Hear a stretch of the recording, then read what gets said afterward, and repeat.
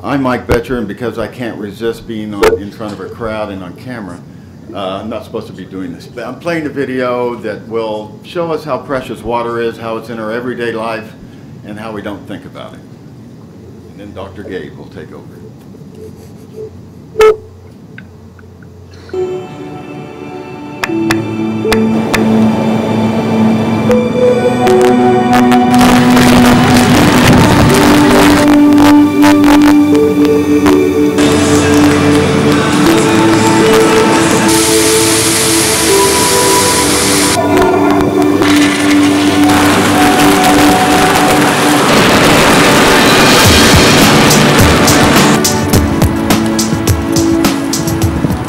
I think we're pretty wasteful of the water we have.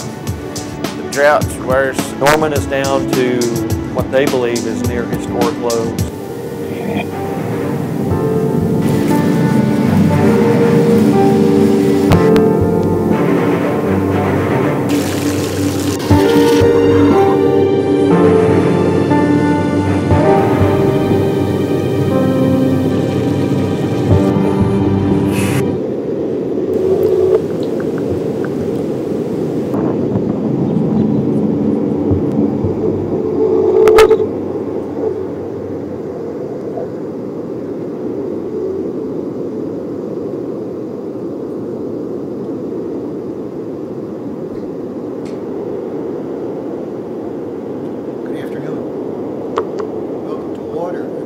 Crisis, a panel presented by the Gaylord College of Journalism and Mass Communication at OU.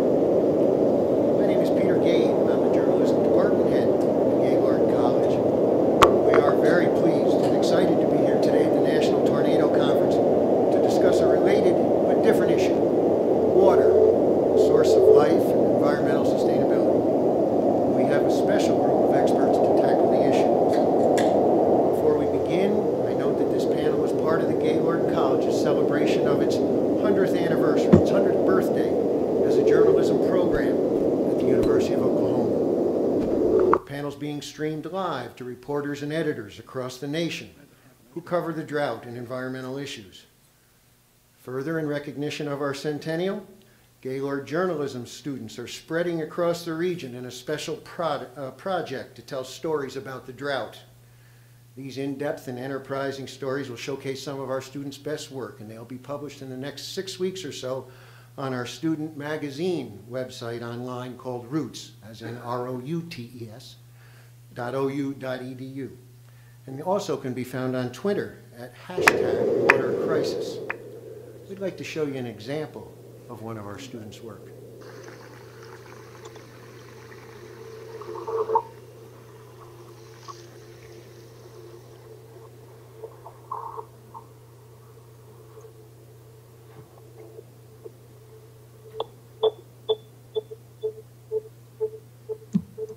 I went to work helping my dad back in the early 40s, 1940, maybe 1939.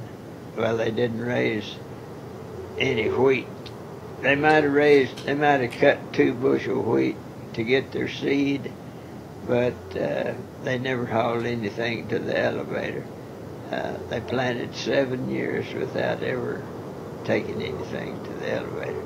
It was hard times, and of course they had land payments. 1940, 41, in there they raised some good wheat crops.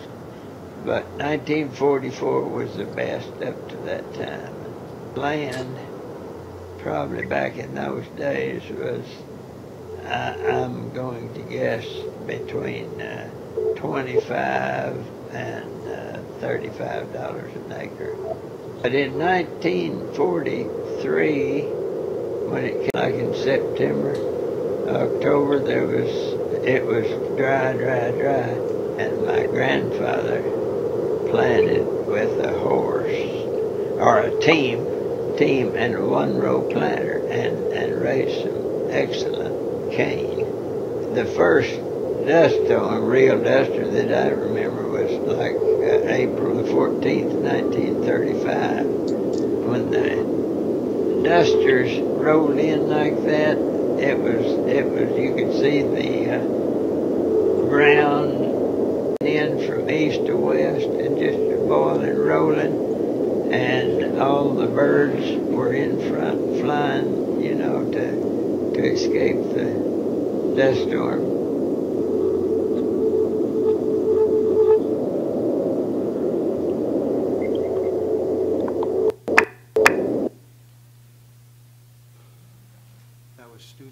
That was student John. Excuse me, then I won't credit the wrong person. The nation hasn't been this dry for at least a half century, and as you saw in this video from the 30s, some of those memories of the Dust Bowl days are still alive and maybe being reincarnated. If the drought continues, it might have or will likely have further catastrophic consequences, not only for Oklahoma, but for much of the nation. We're going to tackle these issues today about drought and its impact from several key perspectives, and our panelists include leading scientists who study climate and weather, an internationally respected analyst of the global water crisis, a top insurance industry executive who will speak to the cost of extreme weather, and then a top science and environmental reporter from the Associated Press. I'd like to take a minute and introduce them, please. First, Derek Deke Arndt is coming to us via Skype from Asheville, North Carolina today. Deke is the chief of the Climate Monitoring Branch of the National Oceanic and Atmospheric Association's National Climatic Data Center. The Climate Monitoring Branch of the NCDC is responsible for tracking and assessing the state of the Earth's climate system. As an applied climatologist, his work encompasses research and service aspects that are focused on helping people make better climate and weather-sensitive decisions. His most prominent work has been in drought monitoring. Next will be Dr. Harold Brooks. Dr. Brooks leads the modeling, observation, and analysis team at NOAA's National Severe Storms Lab in Norman, Oklahoma. Dr. Brooks focuses his research on the distribution of severe thunderstorm hazards around the world and on evaluating weather forecasts. He speaks at many conferences and scientific meetings and has given interviews to news media, including this morning on NPR's Diane Reams show. I also understand today's his birthday. He's been a busy man, so we're lucky to have him. Originally from St. Louis, Brooks received a PhD in atmospheric science from the University of Illinois. He joined NSSL in 1991 as a research meteorologist, and he's received a Department of Commerce Silver Medal and 3 NOAA Research Awards. He also is elected a Fellow to the American Meteorological Society. To Mr. Brooks' right is Dan Ramsey, excuse me. I'm sorry, Dan. Mr. Ramsey has served as President and Chief Executive Officer of the Independent Insurance Agents of Oklahoma since 1998. He owned and managed an independent insurance agency in Chickasha for 22 years, from 1972 to 1994. In 1994, he sold his agency and ran for the Oklahoma House of Representatives. He was the first Republican elected from Grady County in more than 60 years, and the first to be ever re-elected. He was selected as one of 30 legislators in the United States to attend the prestigious Darden School for Emerging Political Leaders at the University of Virginia. He left politics in 1998 and he joined the Insurance Agents Association. The Journal Record presented him in 1998 with the Insurance Service Award in recognition of his efforts on behalf of the property and casualty insurance industry.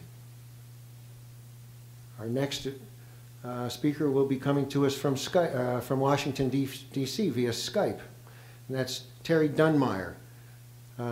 Terry co-authored the National Intelligence Estimate on Global Water in 2000 intelligence.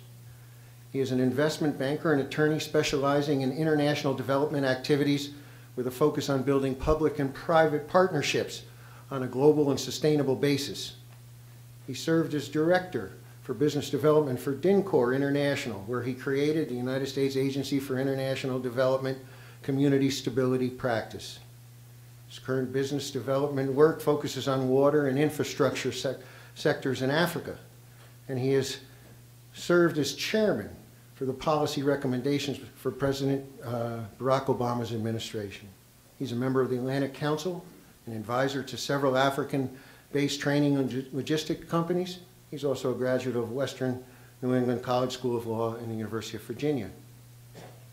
And the last of our esteemed panelists today is Seth Bornstein, who's the national science writer for the Associated Press, the world's largest news organization. Seth covers issues ranging from climate change to astronomy. He is the winner of numerous journalism awards, including the National Journalism Award for Environmental Reporting from the Scripps Foundation. And he's a two-time winner of the Outstanding Beat Reporting Award from the Society of Environmental Journalists. He was part of a team of finalists for a 2004 Pulitzer Prize for coverage of the Columbia Space Shuttle disaster. Seth has been a science and environmental journalist for more than 20 years, covering everything from hurricanes to space shuttle launches. He's worked for Knight Ridder newspapers and their Washington bureau, also for the Atlanta, Florida Sentinel, and for the Sun Sentinel in Fort Lauderdale, Florida. Please join me in welcoming this group of panelists.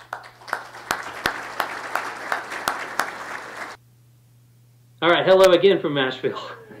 NCDC is basically the nation's weather library, and we protect and serve all of the data that you see on the evening news and serve it back out to researchers, both in science and in industry, so that they can use it to analyze climate data.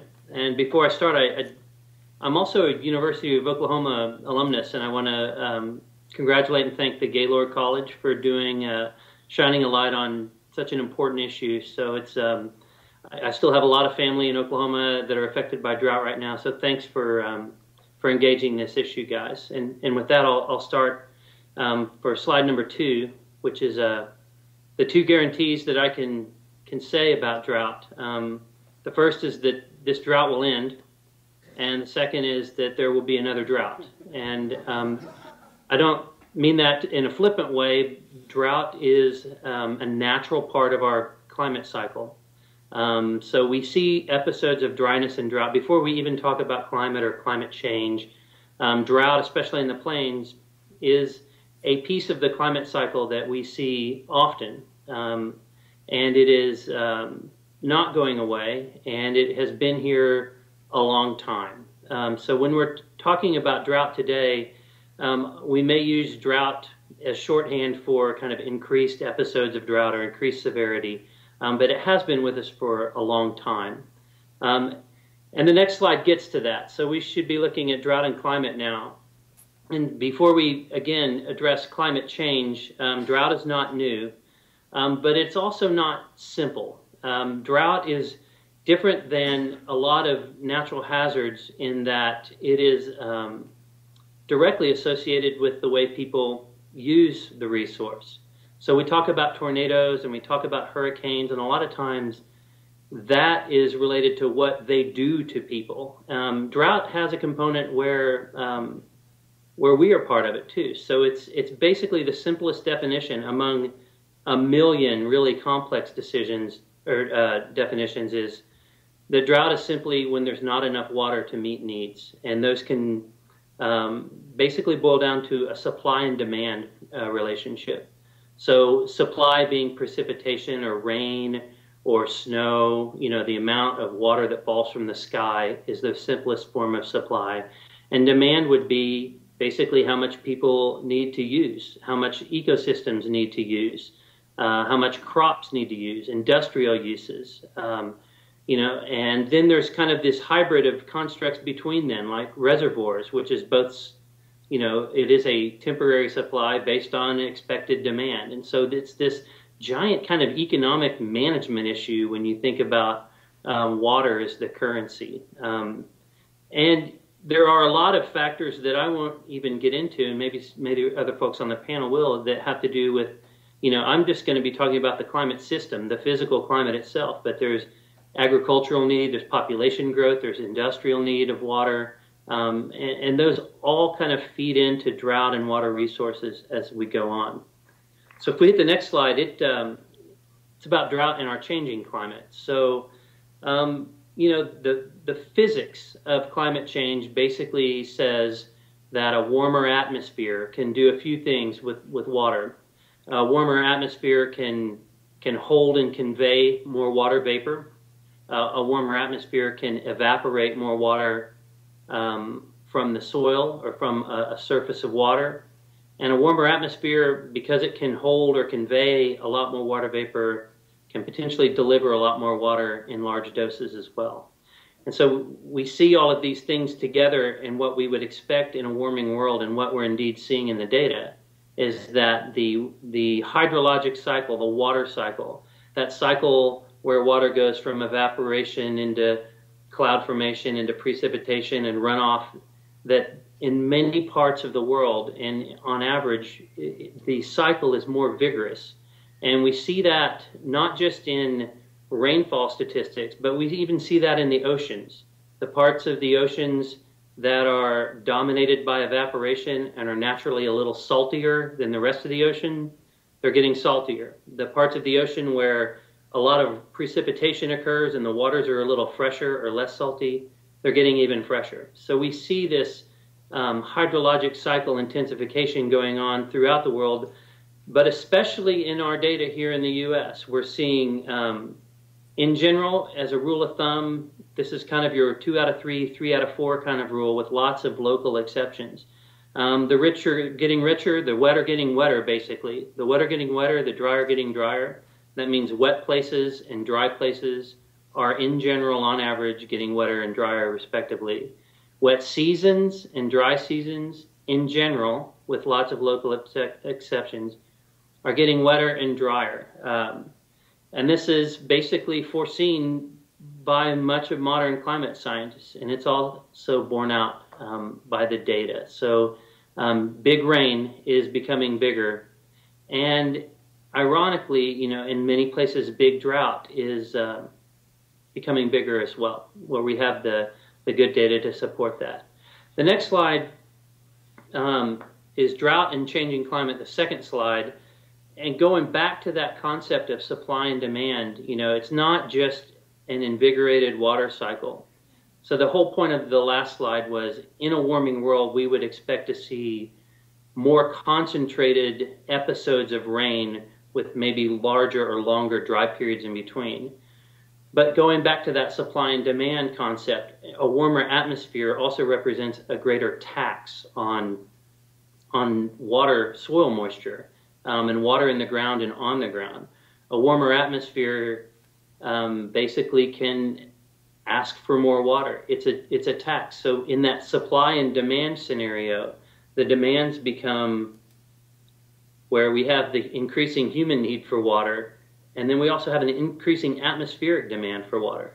So that's how climate change can play into drought scenarios. One, a concentration of rainfall events from many events, this is generalizing, many events into fewer events that are bigger with longer dry periods in between. And also this persistent, if the atmosphere is warmer, it's going to be taking more water from the soils and from the plants and from the surface water that we see on the ground. 2012 was really emblematic of this. So the graph on the right shows the smooth line is kind of the average greenness that we would see in the Midwest. I believe this is actually for Illinois. The average greenness that we would see from satellite, basically using a satellite eyeball that can see the color green. And you can see that the year 2012, early in that season, on the left shoulder of that graph, shoots up very early, where there was much more green in the region than there was on an average year. And that was the really, really warm March. And so we saw all of this greenness emerge, all the plants greened up, the crops, the horticulture, the grasses, the trees. Basically, we saw a big greening episode, and that asks for more water from the ground. Active plants are thirstier than dormant plants. And then you can see as we got into the drought, into the spring and summer, we saw a browning down of that region as well. And this is the type of signal that we would expect to see more often in a warming world. Now, the drought of 2012, what drove it, that's still, you know, a lot of analysis to go. But we do know that this is the type of thing we would expect to see more often. And we do know based on calculations that the heat associated with spring of 2012 really accelerated the degradation down into drought in the summer. The next slide shows another effect. We don't often think of the lakes being in drought, but the Lake Michigan and Huron, which is basically the same lake hydrologically, even though we have two names for them, even though we've seen a lot more precipitation in the basin in recent years, we've also seen higher winter temperatures over the last few years. And those acting together, again, increase the evaporation from the lake. The ice that's retreating from the lake exposes that water where more of it can be evaporated. And we've seen like a multi-year drought in the Western Great Lakes as well, just as an example. And then finally, I have two final slides. The next slide should have a photo of what we've all seen in the, from the Dust Bowl, this classic USDA pictures. And drought, in today's drought, it really isn't like this anymore, this complete desolation. What drought is an issue of supply and demand where water becomes more costly. It becomes more costly to extract, it becomes more costly to use, and it becomes more costly to find. The next slide, again, if you're thinking about covering drought, it's definitely not sexy. It's not visually compelling often. It's definitely not as visually compelling as that previous picture because the impacts are not always visible. And if I could just, state, there's not a lot of screaming, there's not a lot of drama, there's not a lot of instant gratification with covering or dealing or working with or managing drought. It's a long-term process. And just so to kind of contrast with violent weather, which is very popular, I know, in the media nowadays, you prepare for violent weather by preparing your structures. You prepare for drought by preparing your plants. In violent weather, the violent weather tests the resilience of your structure, where drought tests the resilience of your community. The impacts of drought are felt on a communal level, and it's not seen. You see debris very easily in the wake of violent weather. You see branches and belongings and pieces of buildings strewn everywhere. In drought, the debris looks like lawsuits. The debris looks like foreclosures. The debris looks like bankruptcies. That's what the debris of drought looks like. So if you're standing drought up to more exciting violent weather, those are the types of items, residue, artifacts that you'll find in the debris trail of drought. And it's typically stressing our community systems. Can we get water to the community? Can we manage the water without suing each other to death? Those are the issues that are tested by a drought. And then finally, there's typically an after-school special kind of ending to a lot of coverage of violent weather, and it's, the town vows to rebuild. And in drought, it's a much longer-term after-school special ending. And I'll go back to my roots as an Oklahoman. The 1950s were extremely dry in Oklahoma, in some places rivaling the drought of the 30s. But they didn't write novels about the 50s, and that's the after-school message. So instead of we'll rebuild, it's we'll teach this generation and the following generation how to manage water-sensitive resources better. The sons and daughters of the people that made it through the 30s managed the 50s actually relatively very, very well. And those are the types of we'll rebuild messages that I think that come out of drought. And with that, I think my time is up, and I'll hand it back. I'm talking a little bit about sort of the seasonal aspect and some of the forecasts that we currently have available, and show you some sources of where you can get information. If you want to go ahead and go on up. They're available from the Climatic Prediction Center, from INSEP, and they provide a series of products that forecast probability of above and below normal for temperature and precipitation, and for precipitation anomaly. And so they work in three categories. We're either above normal, near normal, below normal. It's the the gradations aren't real large here. And I'll go ahead and go look at the most recent forecasts. So this is for March, April, and May of this year.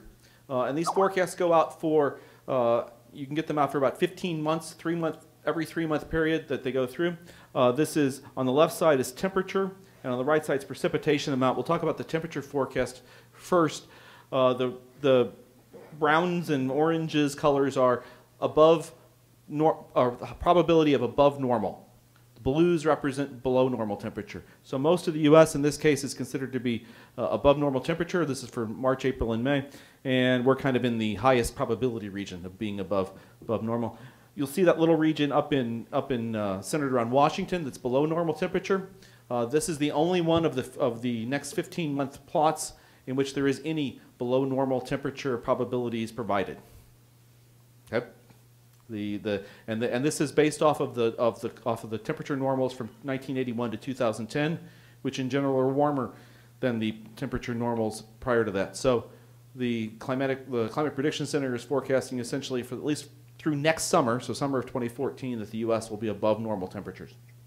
That's maybe not the real good news.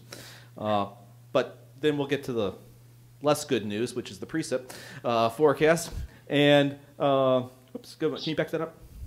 Yeah, there we go. This is now a precip anomaly. So how far above and below the darker colors are more below normal or more above normal. The greens are wetter than normal. And we have a small area of the U.S. around Indiana and Illinois in which they're forecasting above normal for the next 3 months, March, April, May. Dry. We're kind of on the edge. We may be near normal precip here, but that out in the Texas Panhandle below normal. And if we go forward a couple of months into the springtime, which is the next slide, what we see now is there's a bullseye of below normal precip centered right, well, it's actually just south of here, so, you know, Oklahoma City, we're probably good. But this is averaging more than an inch below normal is the average forecast from the Climate Prediction Center. And when they do when they try to put some uncertainty in that, there's a chance, there's about a 20% chance that will actually be normal in Oklahoma for precip. Much more likely chance that will be below normal, and in fact, there's the same probability of being normal we have of being about 3 or 4 inches below normal for the summer months. So if you liked last year and the year before, there's a pretty good chance you're going to be real happy this year. And that's the precip anomalies that they show on these maps don't go out as far in time because there's less confidence in precipitation forecasting than there is in temperature forecasting. So it's likely, given that they're forecasting above normal temperatures for the entire year, that it will be below normal precipitation, assuming that temperature forecast holds. Now, as Dr. Gaden mentioned, I'm a severe weather guy, and so one of the questions we get asked a lot is, what happens when we have patterns like this? What happens to severe thunderstorms and tornadoes? And we've been doing some work recently on that topic and trying to actually see what we might be able to say. Because one of the questions that I get asked a lot this time of year is, what's tornado season going to be like this year? Okay, and I'll give you the clear and concise answer. We don't know. Okay. And that's about as good as it can get. However, we're starting to learn some things. And the next slide indicates we really don't have any skill in forecasting this season. And one of the things that we also get asked, do you remember last year in the U.S., we got off to a very fast start for tornadoes. The first January, February were near records. And we would get asked, does this mean the season's going to be really, really bad? Because everyone was remembering the tornado season of 2011. And the answer was, there's no correlation between the early part of a tornado season and the later part of a tornado season. What's happened the first 2 months tells us nothing about what will happen the rest of the year. We've had big years, big end of years after big beginnings. We've had really small years, like last year after the beginning of the year. The first 3 months of last year were in the top 10% of all January, Februarys, and Marches. And then we had 6 consecutive months that were in the bottom 10% of the year. So we really have no way of telling what's going on. So what we can actually say is we can start to look at some things we see when we look at the historical record. And if we look at the temperature profile, this is now a chart that shows you what the impact of raising the U.S. national temperature is on tornado numbers. And if we look at this, in the wintertime, when winter is warm, we have more tornadoes than normal. When summer is warm, we have a lot fewer tornadoes than normal. So when we get into a drought situation like we had last year, our expectation would be we would have very few tornadoes. It was hot, very dry. And in fact, the period from May through August was the lowest May through August for tornadoes in the almost 60 years of good records that we have. So one upside to having drought is we don't get very many tornadoes, if you choose to look that way at things. And that makes some basic sense in that to get tornadoes, you have to have thunderstorms, which means you're probably getting rain. And if you have a lot of rain, you don't get very much in the way of drought. But we also know that the pattern of the atmosphere that sets up to produce rain on the large-scale pattern is the same pattern that produces tornadoes. And so when we have a large ridge over the central part of the United States, we get drought, we get high temperatures. We also don't have the right kind of conditions to make tornadoes. So they go together, and if we could ever get better at forecasting sort of the large-scale conditions for drought, we might be able to do a better job of forecasting seasonality of tornadoes. But this is roughly, for every degree the U.S. warms in the wintertime, on average, we get about 7 more tornadoes a month, which is roughly 10% more tornadoes than what we would get. And we lose about 40 tornadoes for every degree we warm up in the middle of summer, which is about 20% of the tornadoes we'd expect to see in summer. So hot temperatures are really big for very few tornadoes. We also see some changes in where tornadoes occur. This diagram compares the average location of from tornadoes of the 10 warmest years and the 10 coldest years in the last 60 years. The cold is in the green, or is in the blue, and the average position is located. We have January, March, May, that heads from Alabama into Arkansas, up into Illinois in July, back down south to Mississippi by the time we get to November. The warm years, the average January tornado happens in northern Mississippi, and then moves northward and westward. So in wintertime, in warm winters, we have tornadoes that occur further northwest than what we would see earlier in the year, and that starts to impact Oklahoma a lot earlier than it would otherwise, because this is an average position. Cold winters, we don't get tornadoes in Oklahoma. Warm winters, we actually get them in February and March with some frequency. And as we go further into the season, the tornadoes start to occur further north, so that a warm year, we might not get very much in Oklahoma in May, whereas we had gotten some earlier in the year. And as we move into the summertime, the tornadoes start to move east of where they would be in the warm season compared to the cold season. So that, again, the plains essentially shut off from tornadoes, which is what we've seen in the last 2 years. Very few tornadoes in the plains of the United States occurring in the summertime. So we're starting to get a handle on how we understand how hot years versus cold years behave. Our real challenge right now is translating that into a forecast product. That we really aren't very good right now at being able to forecast these things. But this is sufficiently at the edge of research that if I would have done this talk last Friday, or a week last Monday, I couldn't have actually shown you this. That's just where we've gotten started on doing this kind of work. So we're at the very beginning stages of it, and if we have this meeting again next year, we may be able to say something with a little more confidence than we currently can. So I think that's it. Oh, sorry, there is one more thing in here. 2 more things, actually, sorry. This is now when we've set monthly records for tornadoes. The red dots represent maximum records for months. The blacks are minimum records. You'll notice that all the records occur in the recent part of the years.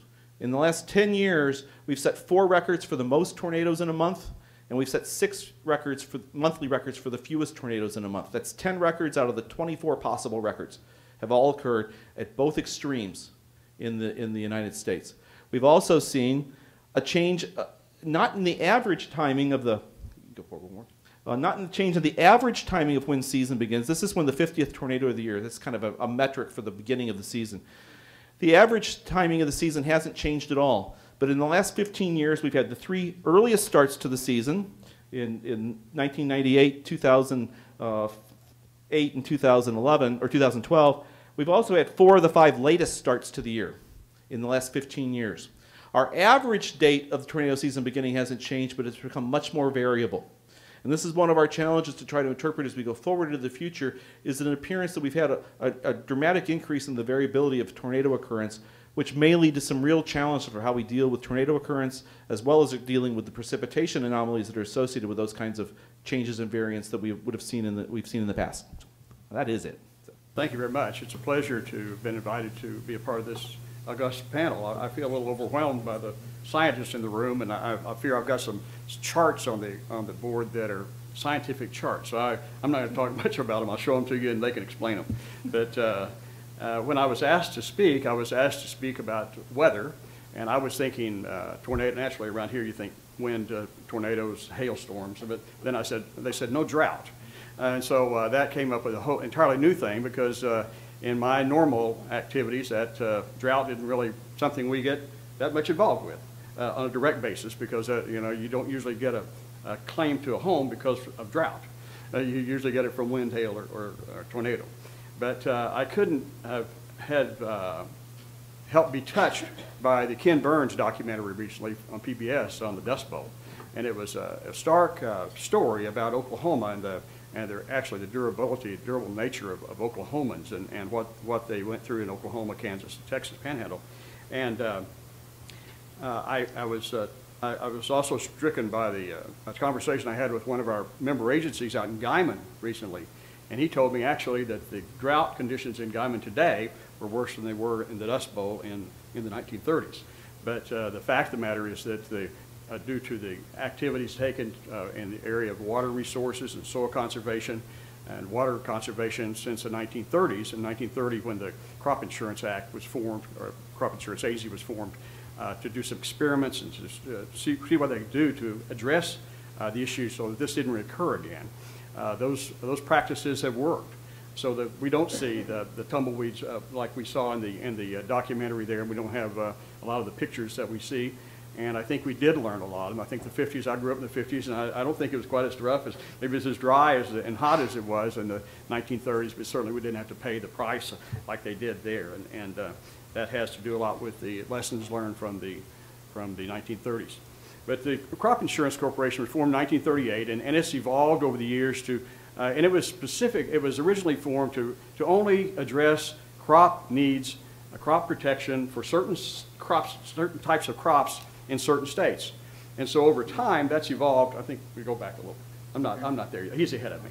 I'm not there yet. Well, I'll get there in a minute.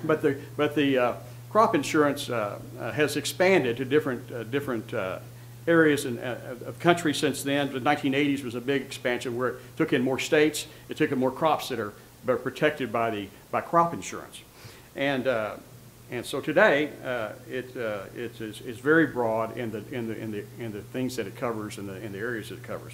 So I do have some. I'll go back to the first one if you would, please, Mike.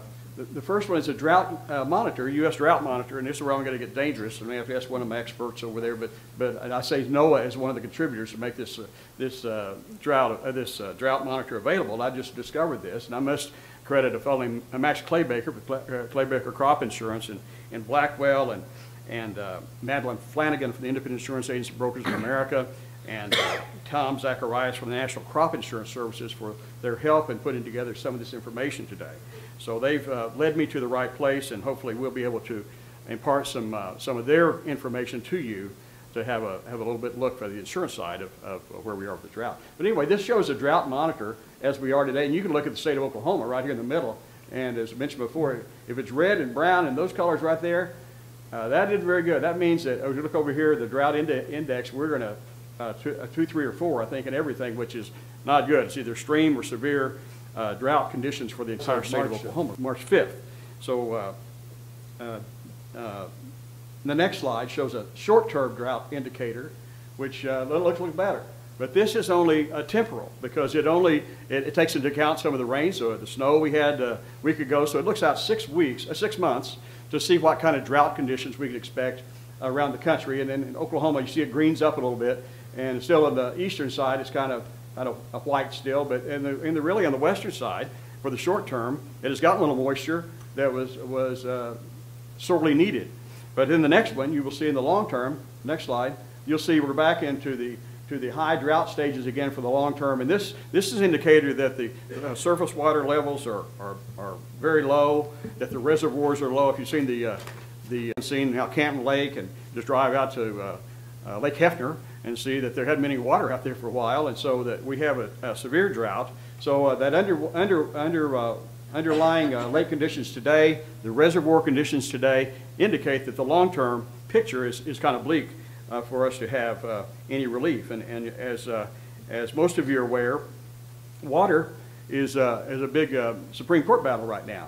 Who's going to get the water? Who's going to get Oklahoma's water? We're fighting Texas to keep our own water right now, and so that's going to go to Supreme Court. So, you know, some say that water is the new oil. It's going to be the next oil. So who's going to get that water is going to be critical.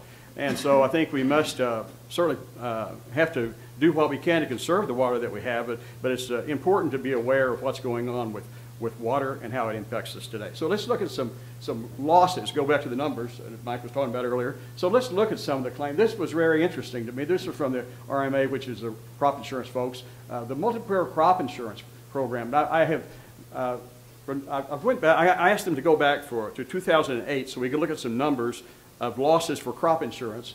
And in 2008, there was $85 million in losses in crop insurance. And that's in Oklahoma. That's in Oklahoma. I believe that's, yes, in Oklahoma. $85 million in crop. In 2009, $315 million crop insurance losses. 2010, $43 million. 2011, $423 million. And 2012, $197 million. So you can see it's kind of an up and down thing, but the numbers are pretty significant, especially in 2009 and 2011. You look at I just got some abbreviations. Type of loss. Drought was number 1 in 2008, being $42 million. Almost 50% of the claims paid were from drought in 2008. In 2010, $14 million out of $43 million. 2011, $291 million out of $423 million. And in 2012, $92 million out of $197. The only exceptions in those 5 years was extreme moisture in 2009, where extreme moisture was number 1 in those $315 million. It was $175 million in claims. So the number 2 ranking in those years, we see extreme moisture, $14 million, and this is from freeze in 2002. 2009, that means $85 million. Drought again was number 2. I think that's the chart's wrong there. This number slid over somehow. But anyway, hot winds was $58 million paid in the same year that the drought was paid in 2011. So that was a very, very difficult year. And this was actually the leakage of irrigation systems was $42 million caused in 2012 was from irrigation systems faulting. And then the number 3 in 2008 was from hail. In 2009 from depressed prices, $16 million in depressed prices. Number 3 in this in 2010 was from winds and from heat. It looks like 2011 was amazing. When you look at that 423 million claims, drought was 291 million. Hot winds, 58 million, and heat, $42 million. So the big, by large margins, was heat, and dry weather was the cause of our claims in 2011. And then again in heat was number 3 in 2012, where we had $21 million. So those extreme weathers do cause insurance companies to pay a lot of money out in claims to farmers to purchase those types of products. And there's expanded products. Originally, it was just to cover the loss of yield or loss of bushels. But today, you can buy a total weather insurance, where you could buy actually projected earnings, or you can buy from insurance with new products that have been developed. Thanks, Mike. So crop hail insurance, here's kind of a history on crop hail. It's specifically hail losses in Oklahoma. In 2008, there was $173 million in liability, with premiums $14 million and losses of $17 million. So paid $17 million, took in $14 million. It's hard to make money that way. 2009, $85 million liabilities, $7.5 million in premiums, but there they only paid $3.3 million in losses. In 2010, and remember, this is just hail only. 2010, $108 million in liability, 9.9 in premium, 4.8 in losses paid. 11. $104 million in liabilities, 6.7 million premiums, 4 million in losses, and go on. $185 million in liabilities in 2012, 12 million premiums, and 9 million in losses. So that's kind of a real quick look at what the crop hail losses were about. The next slide shows tornadoes in 2011 and 12. And I think my charts are kind of, sometimes when you do things at your office on a flash drive and you bring them to a different computer, they kind of jump off the different columns, and I think that's what happened here, but that's okay. No, that's okay. No, it's not your problem, Mike. But here in 2000, we can do this anyway. In 2010, there were tornadoes. There were 1,282 tornadoes around the country in 2010. In 2011, there were 1,691 tornadoes. In 2012, there were 1,119. And in those claims paid, in 2010, there was $9.5 billion in claims paid from tornadoes in 2010.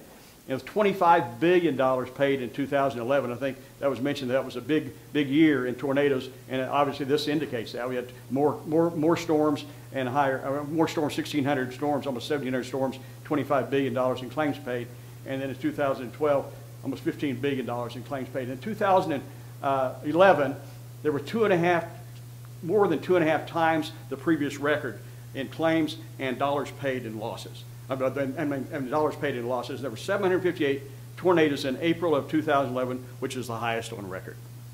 Next slide, please. So tornadoes and related deaths in Texas, there were 117 storms, thunderstorms or tornadoes in 2012. In Kansas, there were 95. In Oklahoma, there were 63. No deaths in Texas, 1 in Kansas, and 6 in Oklahoma. And Kentucky had the highest number of deaths, 23 people killed in tornadoes in 2012 in Kentucky, and in Indiana, 14. And those were the highest death states from tornadoes. So the last slide I have here is about winter storms. And in winter storms, there was $384 billion paid in winter storms in 2012.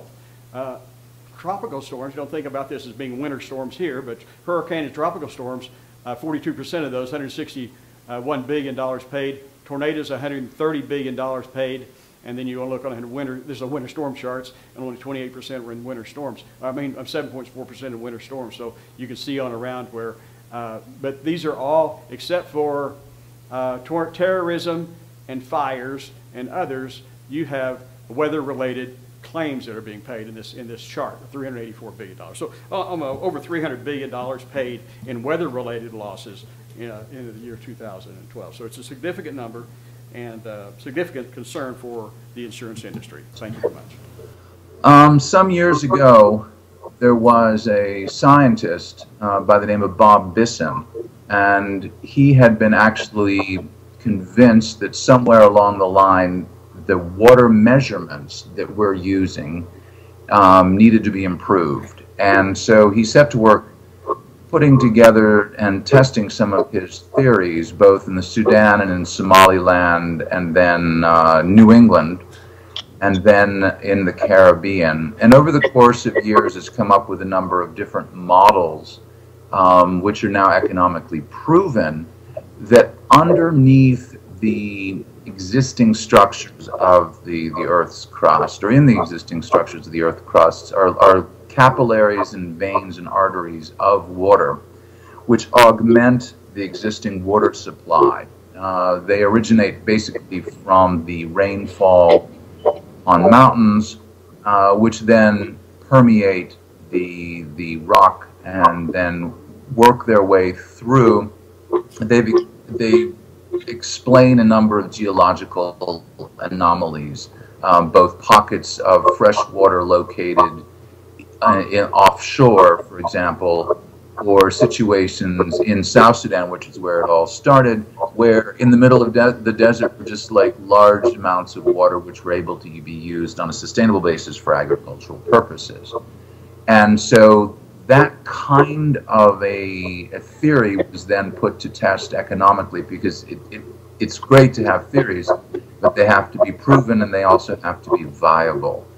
And so that economic theory was then invested in and has been put to test both in the Caribbean, in Texas, where it's supporting the fracking industry because it's using water that is not potable. And consequently, that reserves the aquifers for drinking water while using the mega watershed water for industrial purposes. Same thing in North Dakota. And then to use the same model and drilling deeper in several cities in Mexico now, and as well as Panama, which geologically is one of the best places for this. Again, it's coming online, and in fact, contracts were just signed the other day in Panama. So, from the standpoint of can we sustain everything as it exists, the answer I would say is no. But sort of through the world of science, through the world of research and development, through the collaboration of the corporate world, the scientific world, and within the governmental sectors, I think there is a real opportunity for lots of different technologies to come online and be put to use. The Israelis have just come up with a remarkably energy efficient and cost efficient desalination process. I don't know if anybody's following any of that, but again, that's being used in the Middle Eastern region, particularly in Oman. The technology behind desalination hadn't been worked on for about 35 years. And the leading venture capitalist in Israel took a look at the needs of the region and the demographics and put some money behind it. Recruited a number of scientists and basically said, you know, see if we can't solve this problem. And after many times the investment, as well as, you know, revolutions within the scientific community and what have you, they actually did succeed in coming up with a scientifically viable and economically viable desal capability. And so again, I would argue that what we look at from any number of angles is what is being done currently across the industrial sector, the human consumption sector, the agricultural sector, and as well as the geopolitical sector, because that in and of itself is its own kind of category. The Indus being one area, the Nile Basin in Africa being another. We have our own issues, which are minor, being the Mississippi and the Great Lakes. But I think that as we go forward, we'll see flashpoints in terms of control of the water. Turkey controlling the headlands of the Tigris and Euphrates, for example. That runs down, then whoever's controlling sort of the upstream has an edge. So how do you work through that? The overlay then within the Islamic governed countries where water actually belongs to everyone. It's not a private property right. And so it belongs to, it's the common property doctrine, which we have here in common law, but has been sort of diluted. So I think that there again, you've got issues to negotiate out, and it's going to require, I think, the brain power and the support and the collaboration of the scientific community and the business community, the financial community, and the political community in order to solve some of these problems. Because otherwise, you can't use the existing available water as it's located unless you want to pipe things from, you know, Manitoba to Chicago. It's not feasible. And so that's what I would see in terms of answering that question. Okay, thank you, sir. We'll stay on the line, and we have another speaker, and we'll have some questions. Trying to make sense of all these issues are journalists. And Seth Bornstein covers this beat and has for a long time. Based on what we've heard today, maybe Seth could talk to us a little bit about how these stories may indeed come together and be written and be made sense of. It's not you. No, I noticed that. That's okay. The first thing I want to tell you is something that's not in there because it literally is breaking news from my email box. From the United Nations this morning, the Center for the Research and Epidemiology of Disasters, CRED, just put out some figures for 2012. Nothing like doing it quickly. And they said that 2012 had over $100 billion in damage from natural disasters. That's the third straight year in a row of $100 billion or more from natural disasters. The world hadn't hit the 100 billion mark until about 20 years ago. Now we've had 3 in a row. I don't know if they've adjusted for inflation. I haven't gotten a chance to talk to them yet. But $100 billion, just to think of it here, given the 7 billion people in the world, if you all just gave me $15, that's the $100 billion, we'd be all very happy. So now let's just try to go through quickly to synthesize what you've all heard, and also to bring it for how reporters can, should, and sometimes often aren't, covering this issue. So first, since I like to talk about big numbers and interesting numbers, so Deke will tell you this, but the last month, the NCDC, Deke's group, found a colder than average month was in February of 1985. Now, I may be going on a limb because on Thursday he'll announce what February 2013 has been, but I'm willing to bet it's going to be warmer than normal. And Deke, feel more than free to tell me if it isn't. So, just to put things in perspective, that's when Mel Gibson was the sexiest man alive. And nearly half the people on Earth were not born. Nearly half the people on Earth have never lived through a colder than average month. Yeah, I don't know about you, just thinking about that really gets it to me. All right, but one other way, because I like big numbers, let's go. That's 336 months in a row. Obviously, you see I hadn't updated the second graph enough. If you flipped a coin 336 times, that's one in one, actually it's 1, 3, 8, and I'm not going to read all those zeros. But if you looked at that, that is 1 followed by 101 zeros. Does anyone here know what 1 followed by 100 zeros is called? It's a Google. That was the original Google. That is what Google was named after. It is, the chance of this happening naturally is bigger than Google. So just another way to think of it. You've seen this, we'll just skip through this. But when you look at that, next time you go to the drought monitor, if you're a reporter or if you're a scientist, don't just look at the pretty pictures. You'll see there's some tabulars that'll give you some statistics. Just to explain this, this is for the lower 48 states. None means they're not dry. D0 is abnormally dry but not really drought. D1 is a drought. Then moderate, severe, and then it's oh my God. That's D4. If you look at current, which is the bottom this week, we're twice as much as a year ago, 5.45% in D4, 17% in D3 and D4. That's extreme and oh my God, as opposed to 7.6%, about double for current too. So I mean a double for D2 through 4. So and then then it gets close. But right now, if you look at this in terms of dryness, that's about 2/3, just shy of 2/3 of the country. Of course, it was worse last week. It was worse 3 months ago. It was worse on January 1st. Yeah, where it was almost 3/4. It was now just down to 2/3. Started the water year even worse. So if you look at that, you could also say we're improving. But that shows you. Let's go to the next one.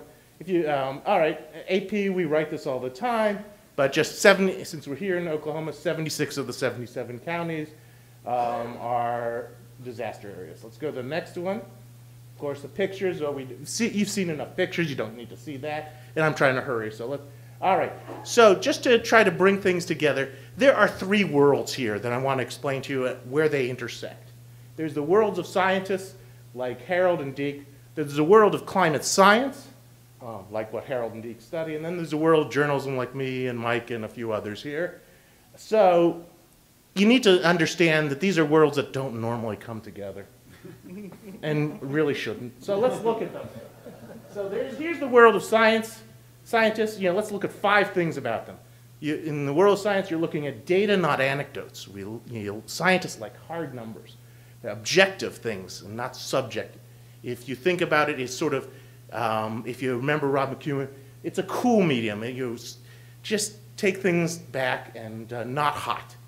Things are incremental.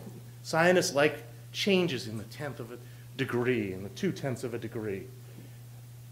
You read scientific papers, They go on for dozens and scores of pages. The National Climate Assessment, which just came out about a month ago, I think it's 16 to 18 megabytes if you download it. You know, that's just absurd. And, you know, if you really want to do something quickly, you don't do it in science. You know, science, there's a new field in climate science, which is a relatively new field. It's climate attribution, studying extreme events to see, can we say this is climate change? And, you know, journalists like me, you know, if there's a drought going on, I want to know right now, is this global warming? How much of this can we say is climate change? You know, with the heat wave. Now they can do that. And they could tell you in about 6 or 7 years sometimes. So that's, you know, it really is helpful for journalists. So you get a study that said, do you remember that heat wave in 2003 in France that killed 30-some thousand people? By the way, climate change. It's like, yeah, thanks. All right, so that's the world of scientists. Let's go to the next one. Just to go a little further, if you look at it, you know, you've got your theoreticians on the left, the experimentalists on the right, in the center, and on the right, there's some good science communicators. Harold is one of them. Deke is another, actually, who are good with the media and know how to express things. All right, let's go next. Into that subcategory of blue is the world of, a subcategory is climate science. Climate science. So here you have climate averages. For about 20, 30 years, when climate scientists talked, they talked about changes in mean temperature, average temperature for you and me. They talked about tenths of degrees, maybe half inches of rain. You know, these are things that are happening gradually. These are very incremental. These are things you and I just don't feel. Did you notice that, you know, this year was on average 0.2 of a degree warmer than 10 years ago? Probably not. I know I didn't. All right. Then you have, so that's really what climate change has been about until about 5 years ago when scientists started talking about extremes. And the only reason they started talking about extremes is because nature dragged them kicking and screaming. The extremes started showing up, and you had people like Jerry Meal at NCAR talking about this. You had scientists like Camille Parmesan at the University of Texas who was noticing the changes in species, the changing in timing of things, when flowers bloom. These were happening not just because of slow changes. They are connected to extreme events. So then, you know, you got extreme events like water. That's another thing of too much and too little water. But the trouble is, as you heard earlier, water is one of these things that's, you know, it's so important, but it's, again, incremental. I mean, a drought, do you cover a drought today? Do you write about it today? Do you write about it tomorrow? It's not going to change much in a day unless you have a big rainstorm. So that, and then you've got those extremes. So let's go to the next one. Now you have my world, the world of journalists. It was you know, I avoided making it yellow because that would just be a cliche. That's television is a cliche. In print, we avoid them like the plague. So you've got the world of journalists. We like anecdotes, not data. Usually you talk to reporters, the first or two paragraphs of a story are the most important. We call it the lead. You often hear something about, people love anecdotal leads. Anecdotes, not data. Subjective. Listen to TV reporters. How do you feel about that? It's a hot medium, not a cold medium. We like drama, not incremental. We like it brief. I usually get 600 words, 800 words, if I'm lucky, 1,000 words to write about something. We like it fast. You know, don't tell me about something that happened 10 years ago. All right, let's go to the next one. So, at that you have the science and tech media, science, tech, medical reporters who do a good job. Oh boy, I'm done. That was 10 minutes already? Wow. I'm the only one who's not following it, I guess. So you have the science and tech media explainers. We sort of understand scientists, so that we're up the top. Then you have general assignment reporters, political reporters who just love, you know, conflict, shouting. That's fun. Television morning shows where you don't have much news.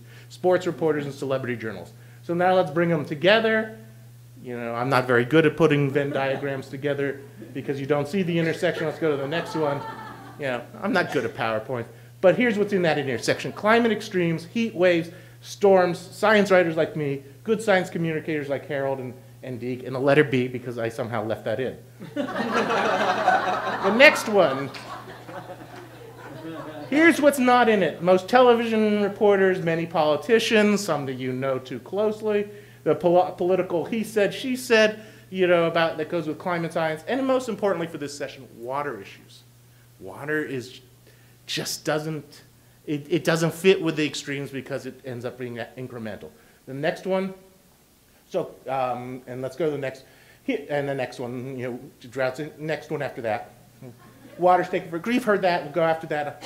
All right, and we've heard this, you don't need to hear this again.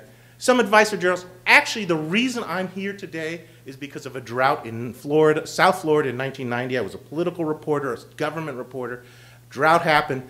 I had to cover it. I turned to like it. It consumed me. That's all I did for a few years was drought reporting, and then weather reporting, then science reporting, and now I do science, very little drought. When I was down there, there are a couple stories for those reporters here that you should do that you don't think about. You've got to think these things through. One of my favorites is everyone, you know, most places you've got water bills, right? You know how much more, if you're using more or less water.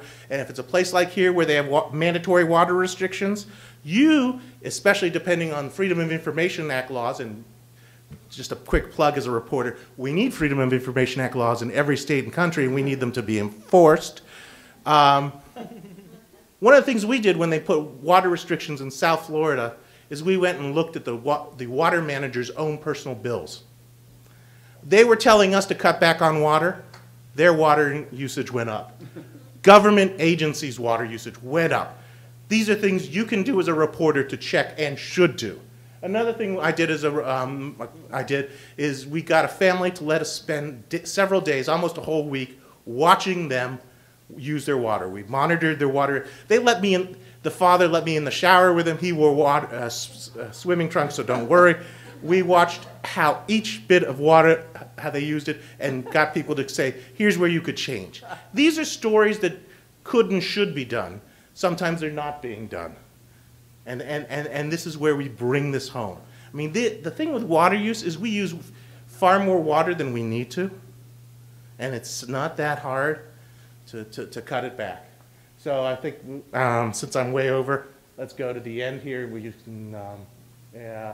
Oh, one other thing. If you're doing a big water project, I spent months on this. You know, I went all over South Florida to document with a photographer main problems. Day before, 2 days before, 3 inches of rain. We almost didn't run the story. Finally, we called it dry despite deluge. You know, if you got the story, it's going to rain, so you better hurry it in. All right, I think that's it. You'll see my, bring it, yeah, there we go. Thank you. Thank you. Folks, the hour is getting a little late, but if there are those of you who want to stay a few minutes and ask a few questions, we can take a few questions before we quit for the evening. And I leave the floor then open to you. Anyone like to ask or any of our panelists a question? They were so thorough, they drove all your answers away or answered all your questions, or perhaps it's been a long day. I'll just start with one question for Terry, if you don't mind. Terry, you talked about this mega water, this deep water. In the center of the United States, do these sort of aquifers exist? How deep over a mile deep? And how expensive would that be? They actually do exist. They run in various areas from North Dakota. I mean, they're not subject to political borders, obviously, so they're up in Canada as well. North Dakota through South Texas and across the border into Mexico. Kansas actually being a prime place we're looking at right now. So they tend to run anywhere from 600 to 800 feet down to maybe 2,500, 3,000 feet down. And depending upon the degree of difficulty, to put a rig in between the time you've surveyed explored and put a rig in, I mean, you're not talking more than $2 or $3 million per piping. So it's not a titanic amount of money in that regard. We have a question in back. In 1998, while I was at UCO, we talked about drilling into the Ogallala Aquifer and the fact that it's readily accessible in most of Oklahoma. But the fact is that it's down anywhere between 12 and 1,800 feet, and some of it through very stratified bedrock. But recent studies that I read last year drilled the Ogallala down 30%, and that's in a 15-year period. Any idea what's causing that? The Ogallala Aquifer down 30% in the last 5 years. Last 5 years. Deep water. I mean, some of them are rechargeable, and some of them actually have been depleted. So I don't know on that. Sorry. On that one, I can check for you because I know that had been a site we had looked at in terms of viability, and we rejected it. But I can check with the scientists and get back to you if that would be useful. We'll put it on our route site. I'll call you back. Absolutely. Please.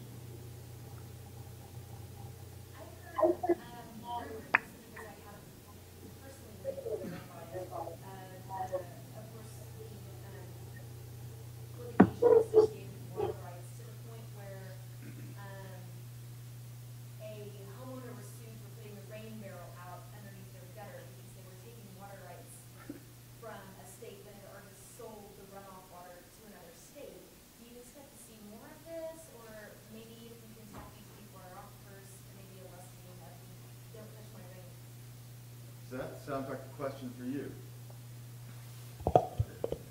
I find it a little hard to believe it's been a lawsuit over a rain barrel yet, but on the other hand, you can sue over anything. Whether it'll be successful is another thing. Just one way to think of this is we tend to try to do these cheap and quick fixes that don't work here in Oklahoma City.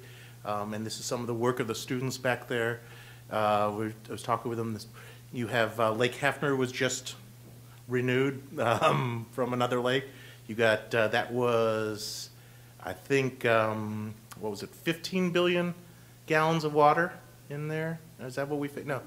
I'm sorry, it was essentially 5 months of water for, if you look at everyone in Oklahoma City, and just personal use of water.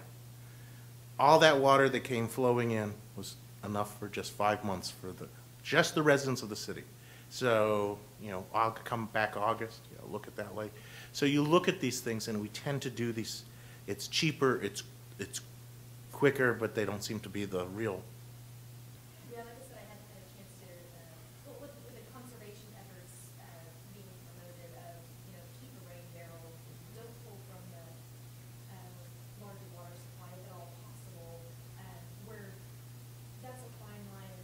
Like I said, I've heard this story, but I hadn't had a chance to research it myself. So. If you don't, generally in these things, my feeling is if you don't hear a name attached, then I'd be a little more suspicious. Please. Seth, actually, the article was written in November about a Rain Man arrested in either Oregon or Washington State, I can't remember which.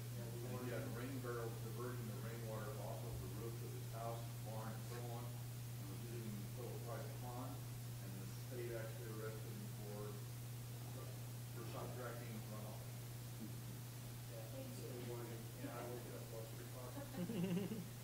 But this wasn't one rain barrel for personal use. This was to. No, it was all the facilities on his property, but it was on his property. Right. No, I know. I guess my point is the way you were talking about it. You think about it as just one person, one rain barrel off their roof to, to water their plants, as opposed to, the amount of water to replenish a pond is a little bit more than that. But so I stand corrected, though. Please.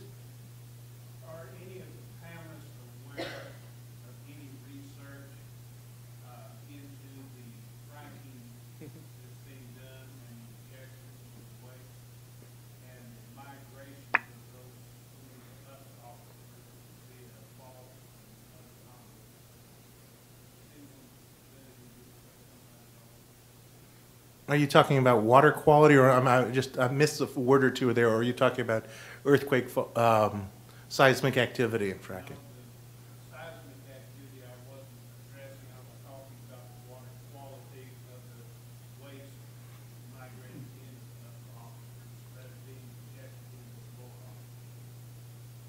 Not in terms of the lower aquifers.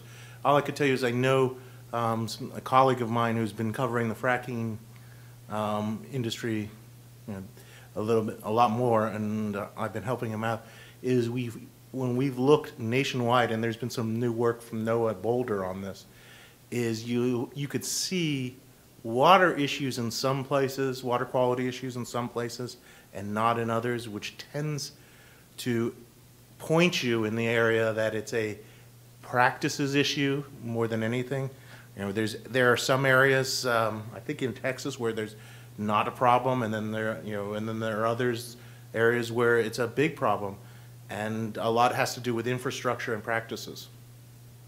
Terry, do you have a comment on that?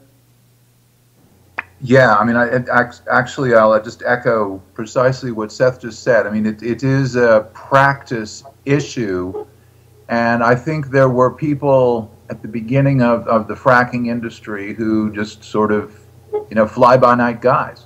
But I think that if you approach it from the deep water, pristine water situation, then you tend to avoid the issues you just discussed. I know from firsthand in Texas, the rules and regulations and enforcement are pretty onerous. And then as a corporation, of course, it's in your own best interest to operate as cleanly as possible.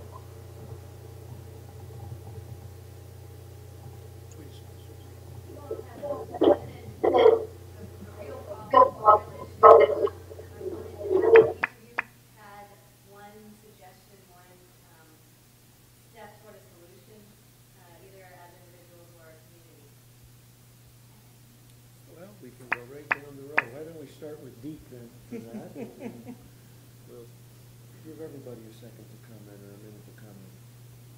Deke, can you hear me? Deke, did you hear that question? I sure did.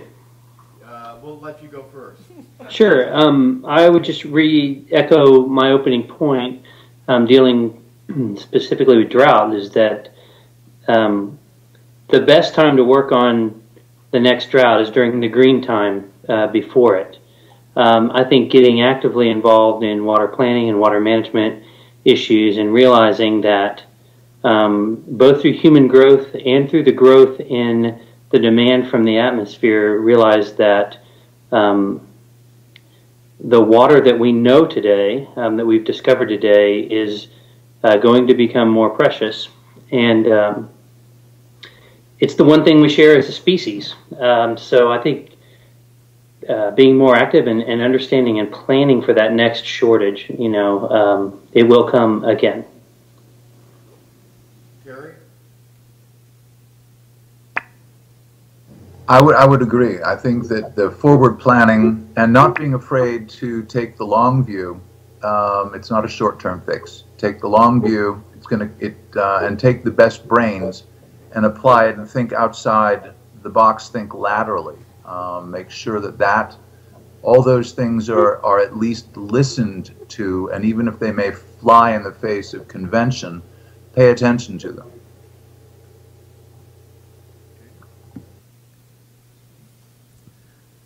Well, I think we really have the big challenge is the political entities, and the fact that water starts in one place and ends up in another place. When you look at the history of water in the West in the Colorado River Basin, there's a lot of fights between California and Colorado that come out of that. And in this part of the country, we haven't seen those as bad yet, but that's happening. I mean, that's coming when what do you do with the water that comes down the Red River? And all the lakes on both sides between Texas and Oklahoma. Dallas-Fort Worth is a big, very thirsty place. And how that gets handled out, especially given that we had, the 90s were very wet. And so there's a memory of wet. And how we handle negotiating those water rights and dealing with them in an intelligent way is, I think, a really hard problem, and I certainly don't have a clue about how to do it. I'm not a policy person. I pass. That's above my pay grade. I don't think we can control what's coming out of the skies. I think we can control what we use and how we use it, and areas that are that regularly get droughts should be prepared, but that's not our societal way. Just go to Las Vegas and see all the green lawns. I mean, that is not smart water use. One of my other beats is astronomy. I was just covering a proposed human mission to Mars where they're going to take limited amount of water and reuse it regularly. In other words, they're going to be drinking their own pee and sweat. They do that on the space station sometimes now. We do it, we just don't think about it when we do it. That there will be a time we'll have to do it. We'll have to, green lawns are really not a necessity. And the more expensive water gets, the more these choices will be made. I mean, water will become an expense, and then you will see changes. Until then, I don't know about you, if you have kids, water's free to them. 20-minute, 30-minute shower, why not? They're not paying for it, and that's how we treat it as a society, like a 30-minute shower by a teenager. I would comment. I was a naval officer, and I was in the Navy, and I promise you, when we were on a ship, we realized how precious water was. When we took a shower in the Navy, it was a very quick shower. You get wet, you lather up, you turn the water back on, you wash off. And water, first day out on a 6-month cruise, our freshwater system was torn out by a hurricane. And I promise you, when we went from Norfolk, Virginia to San Juan, Puerto Rico, every drop of water mattered. So at that time, I realized that you do have to be prudent with how you look at water, and depending on your scenario. And I think you're exactly right. We've become a little spoiled in the way we use our water today. We don't look at it as a precious resource that it is. Dan, was Seth in your shower too? Well, he had his bathing suit on. Yeah, we've got time for one more question. I see there's a hand in the back, please. I've been told that Southwest Oklahoma, specifically where I'm from, Frederick, Oklahoma, that area and the surrounding water sources are only going to last about 44 months. What happens if it doesn't get better, if all that does dry up?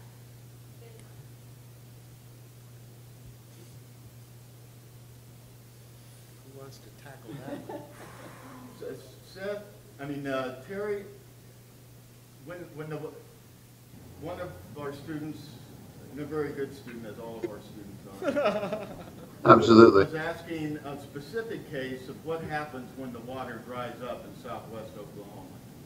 But in a broader sense, what happens when the water dries up in the region? Are we going to war, or is there going to be civil unrest?